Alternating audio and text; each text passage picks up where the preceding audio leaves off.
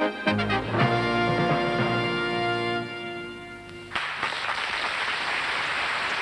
week's Punchlines has the answers. And here's the man who asks the questions, star of the show, Lennie Bennett.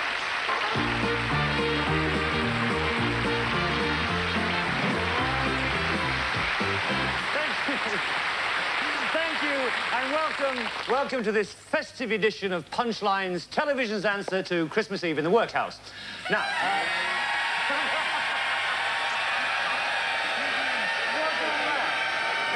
who gave you that? Is this a plot? OK, never mind. We do have our own little bundle of Christmas goodies here on Punchlines. We have, for example, our own little Christmas pudding. That's so-called because he's small and extremely fruity. Here's David Hamilton. Say hello to David. Oh, here. There he is. Oh, here, Yes. yes.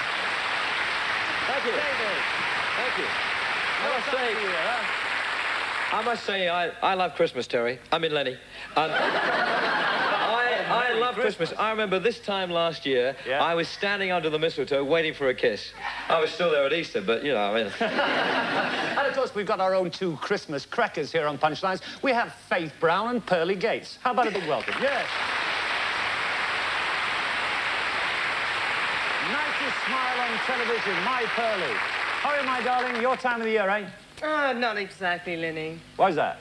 I keep dreaming of a white Christmas. And Faith, how are you, my love? I'm fine, Lennie, fine. What's Santa Claus going to bring you? Well, you know, darling, what I want, I think this year I want something very simple. You.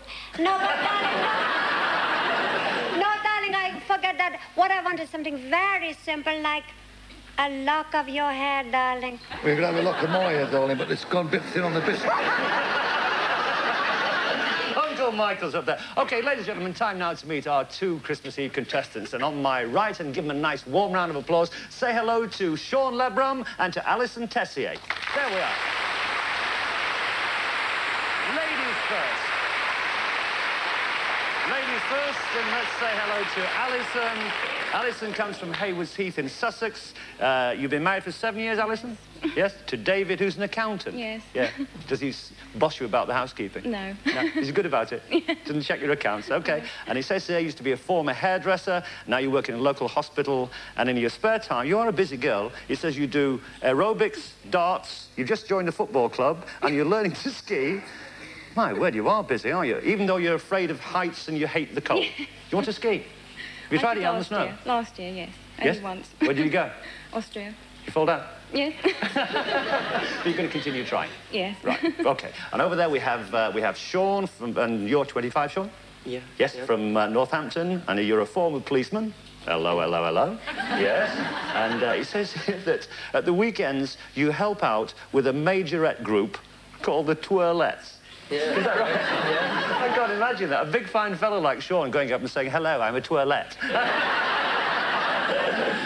Fine. And he says you used to belong to an amateur dramatics group, but what happened there? Well, I was moving about, being in the police force, and that sort of just moved about and sort of left different places, and I never took it up again. I see. But you haven't altogether given up show business, have you? No? Not really, no. Because it says on my little card here that you like doing impressions. Yeah, I like a few, This yeah. Christmas Eve. Sean, tonight's your night. Come here and give us your best impression. Come on, let's have a look at it. Come on, Sean. You stand there. You're the star of the show now. Give us your impression. Go on. Just got to undress me. Oh, blimey, he's got the props as well. Let's have a look. Rock on, Lennie, I'm really excited.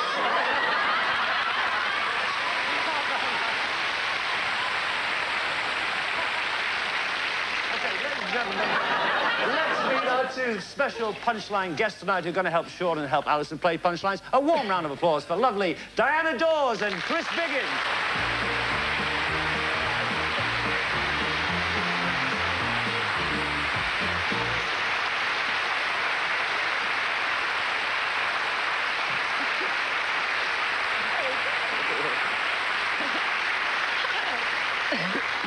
And before you say anything, no quips about fairies on the Christmas tree. Like the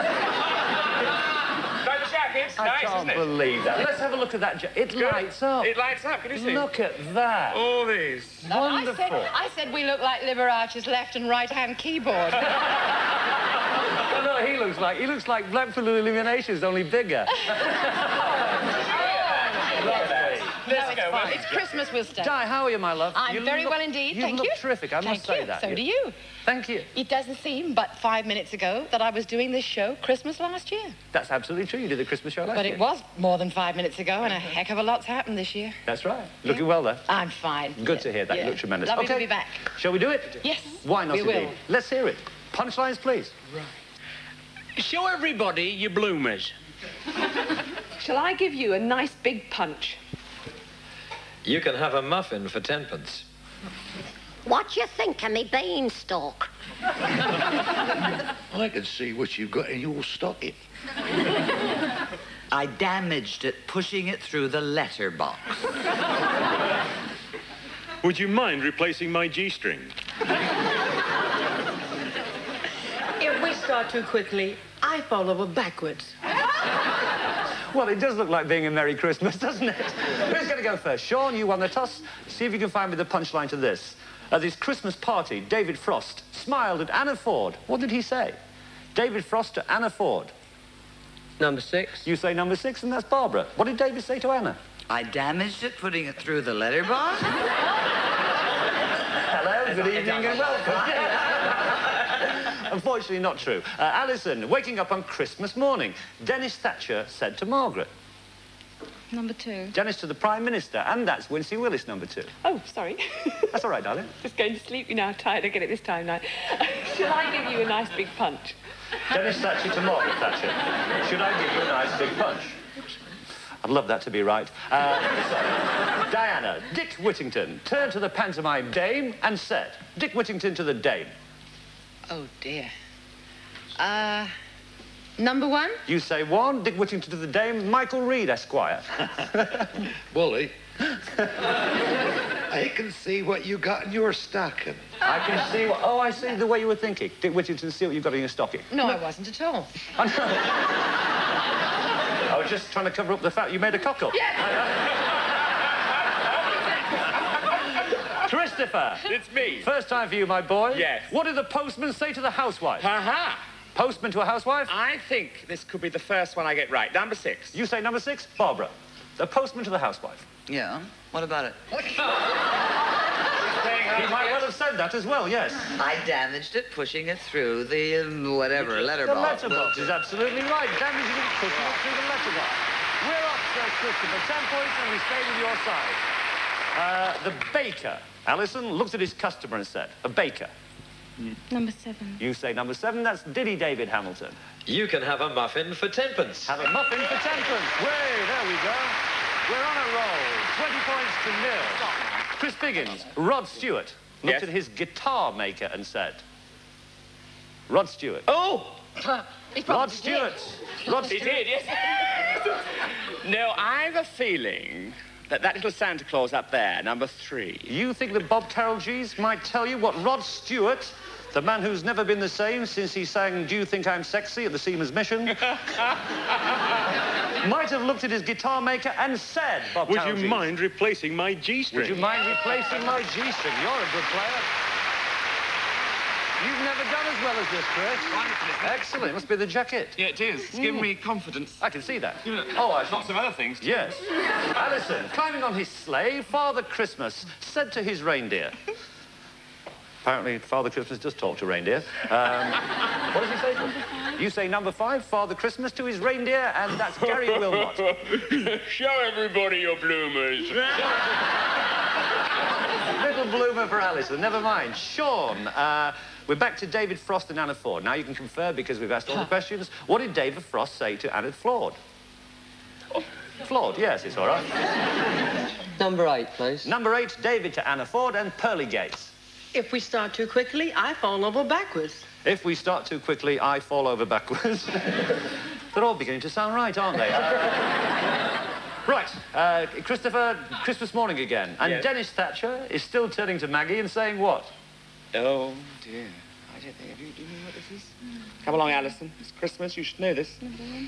Number 1. You think... We're going for number 1. You think Dennis might say to Margaret? Go ahead, Mike. I can see what you got in your stocking. Of course, Christmas stocking, Maggie Thatcher. There we go. Correct.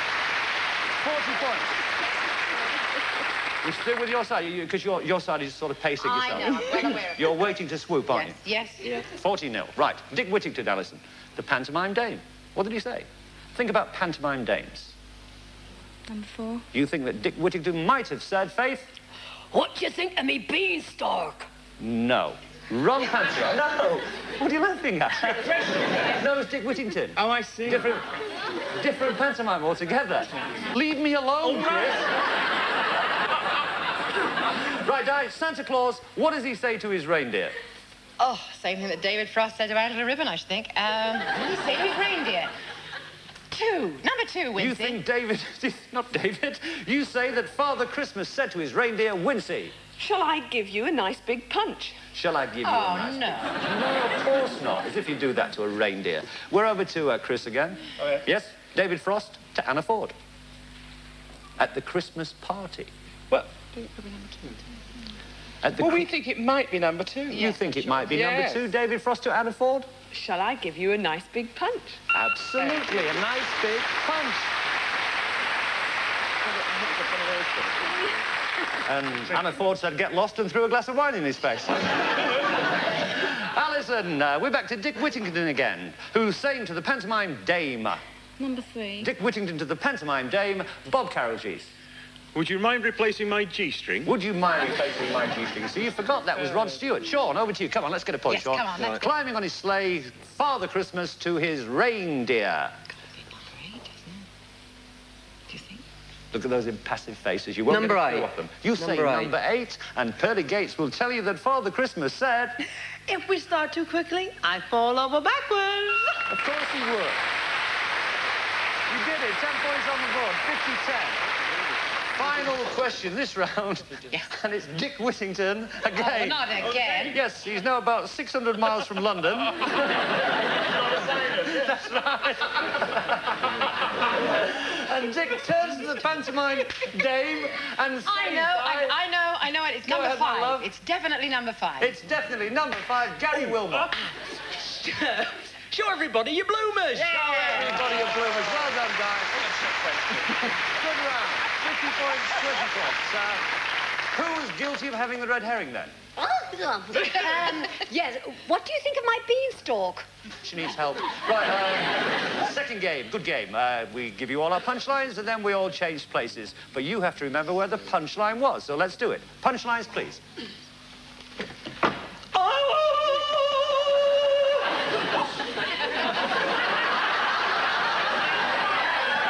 We are not amused. Come up and see me sometime.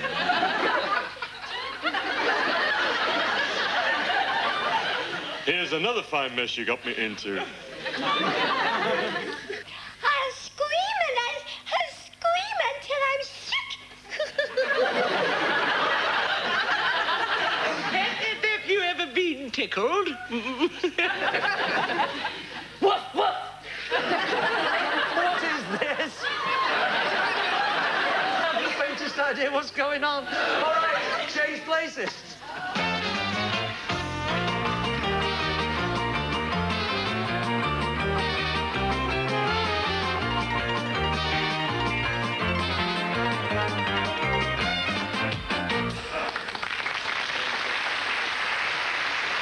Well, Alison, I want to wish you the best of luck with this round, because I haven't got a clue what's happening. OK, you tell me. Queen Victoria is... Queen Victoria is famous for saying what? Number 8. You say, oh, that sounded quite confident. Queen Victoria said, Mike Reid? We are not amused. Very well. Fancy remembering that. You're not amused. Mind you, we get a lot of that in this show. Christopher, Yes? a commanding lead, and Mae West said what? Mae West, famous actress. Oh, I think number 7. You think Mae West... Oh, you are literally... Just one.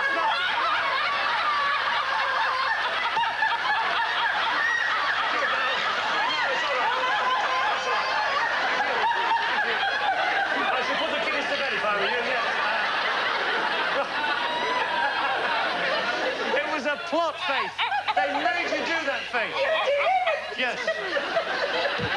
for the benefit of those watching in black and white, it's in your favour. Right. Sean, please don't pick 7. What did Lassie say to Rin Tin Tin? Lassie. Number Rin 2. Tin Tin. Lassie said to Rin Tin Tin, Bob Carolgees. Ruff, ruff. Correct. Got a good point. What's that? Look, I just made that out of a balloon. Look, it was a little dog. Oh, you are clever. Actually, it's a swan. A swan? I can make a dog. Is it a swan, is it? I can make Has it a been dog. ill? No, well, it's not. Yeah. It's going... Oh. Do you want to see the dog? Yes, I'd love to see a dog, yes. Look. Yeah, it's good.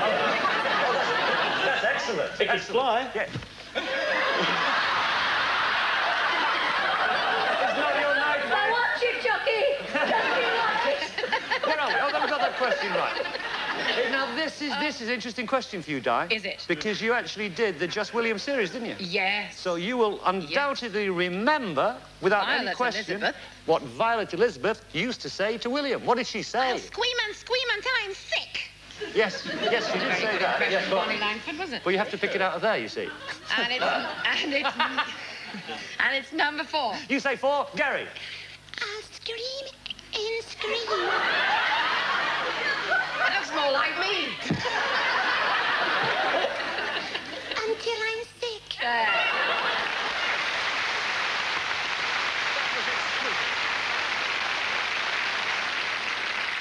Sean, Sean, what would you most likely hear Tarzan saying?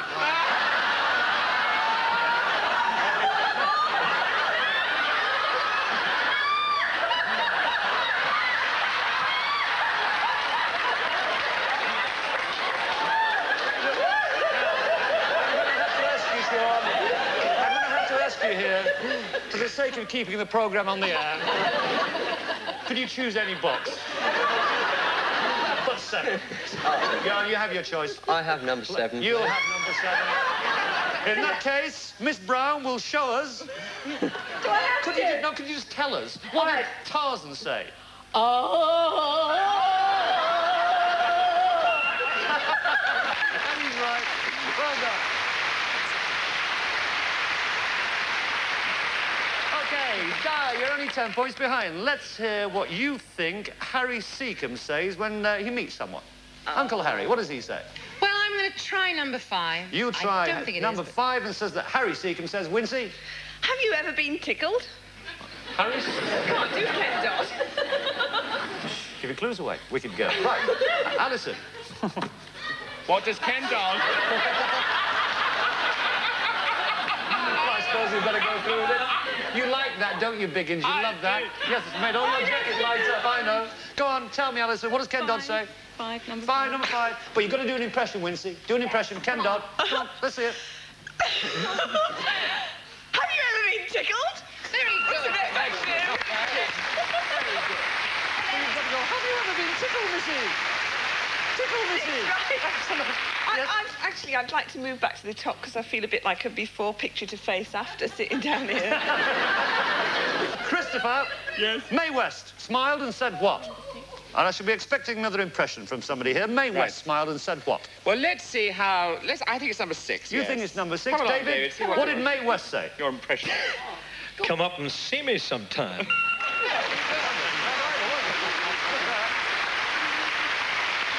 And we have the final question. How are the scores? 80 to 50. Alison, let's see if you can find for me what Harry Seacombe says when he meets people. Sir Harry, Lord of the Realm. What does he say? No, 3. Number 3? You think that Harry Seacombe says, Pearly Gates? Here's another fine mess you got me into. Ah, what comedian? Your turn, Sean. Step in and get 10 points. Harry Seacombe. What, again? Let me give you a clue. Think of the days of the Goons. What did Harry used to do? Oh, number 1. You think number 1, and that is Barbara Kelly. What did Harry used to do? A good question.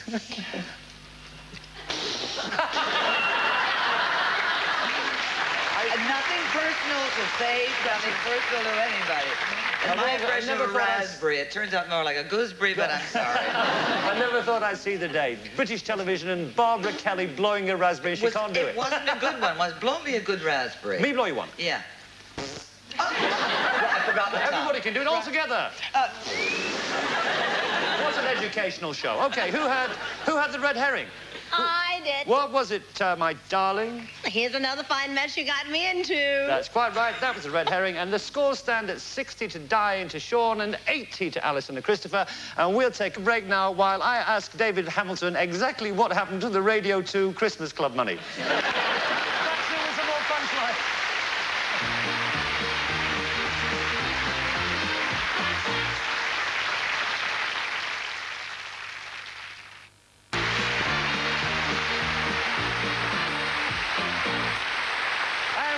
To Punchlines Part 2. We had a slight problem during the commercial break. Faith Brown had to run home quickly because Christmas puddings are boiling over. She's back with us now. And we're ready to play at 80 points to 60, and this is where we double the points.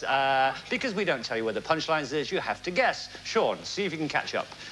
Find me the punchline to this. Cyril Smith smiled at Shirley Williams and said, Cyril Smith to Shirley Williams, pick me a punchline. Number 7. You say that Cyril said to Shirley, David. Sorry, I beg your pardon. Don't worry about that. Go ahead, Faith. I'd like to see your band parts. Cyril Smith said to Shirley Williams, I'd like to see your band parts. I think not. Right, Christopher. Napoleon Bonaparte smacked his lips and said to Josephine. Oh. Napoleon to the Empress Josephine. What did he say? Number 4. You say number 4, Gary. I'll take a long run and jump on. I'll take a long run and jump on. How very French. Di, landing his helicopter, Prince Andrew said to Stark. It should be interesting anyway. Number 3. You say that Prince Andrew said to Stark as he landed his helicopter, Pearly. I'm having trouble with my undercarriage. Having trouble with my undercarriage, and you're right. Well played, Di. Level pegging and Sean. Musical director smiled at Dolly Parton and said. Musical director to Dolly Parton. I'll have number 4. You have number 4, and that is young Gary. Oh, he said, I'll take a long run and jump on. Yes. Right, Alison, what did the bobsleigh pairs champion say to his girlfriend? Number 2. Oh, dear me. The audience think you might not be right, but according to Alison, the bobsleigh pairs champion said to his girlfriend, Bob... You won't see it without a microscope.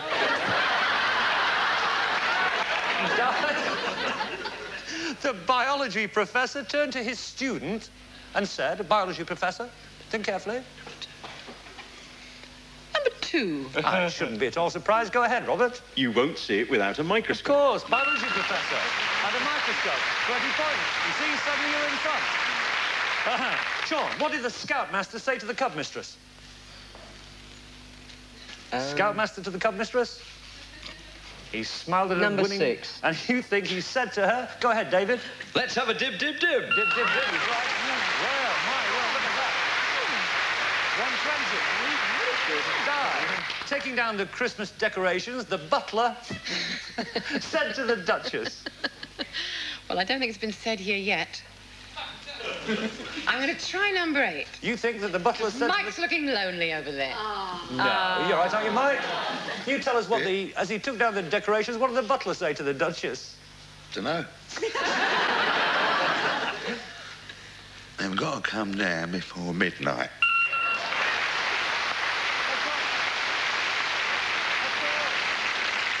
Here we go. Sean, Cyril Smith smiled at Shirley Williams. You can confer now because we've asked all the questions.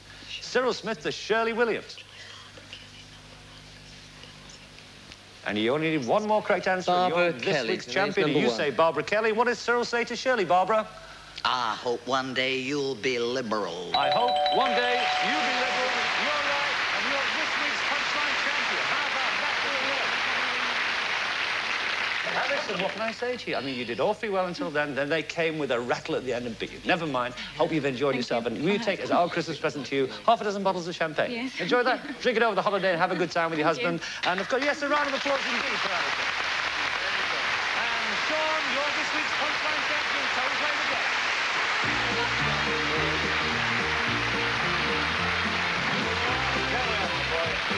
There we are. Things will never be the same with the twirlettes, will they? No. Right, here we go. 8 punchlines, no red herrings, 8 simple answers, as many as you write. Get as many right as you can, and we'll give you a lovely Christmas present of our champion prize. Let's do it. Punchlines, please. Christmas cards. Mince pies. Kisses. Christmas puddings. Fairies. Paper hats. Crackers. Turkeys. There we are, all various things associated with the festive season. Would you like to hear them again? No. You should do it straight Right on. on, yeah. OK, here we go. Let's see how well you do. You get what fattened up for Christmas?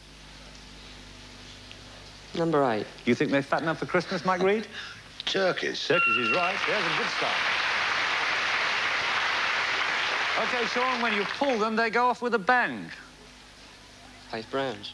Faith- I mean, Faith Browns.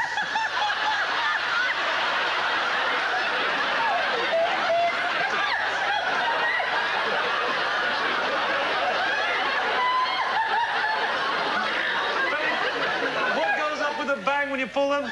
Crackers. Yes. Crackers is right. OK, Sean, they arrive in envelopes from friends and relations. Number 3. Number 3 is Pearly Gates. Christmas cards. Christmas cards, 3 out of 3. What sit on the top of Christmas trees? Number 5. Number 5, the top of Christmas tree is Wincey Willis. Fairies. Fairies is right. This is easy, isn't it? You can pour brandy over these and set fire to them. Number 6. Number 6, David Hamilton. Mince pies. Oh, good try. Never mind, you can still win the champion prize if you get every remaining question right. You get these under the mistletoe. Number 1. Number 1, Barbara? Kisses. Kisses is right. Well done. They're often worn at Christmas parties. Number 2. Number 2, Bob Carolgees. Paper hats. Paper hats is right. 1 more, Sean. And you take away champion prize. You fill them with mince meat. Number 6. Had to be. Go ahead. Mince David. pies. Mince pies is right. 7 out of 8 and a slight hiccup that got through. Well done. You take away super prize of a huge Christmas hamper and half a dozen bottles of champagne. You have a terrific Christmas. And I'd like to say thank you to a wonderful loser and a warm thank you to Alison and, of course, a very special thank you to my 2 Punchline star guests tonight, to Dors and to Chris Biggins. And let's have a Christmas farewell from my Punchline pals. You ready, folks? A 1, 2. We wish you a Merry Christmas. We wish you a Merry Christmas.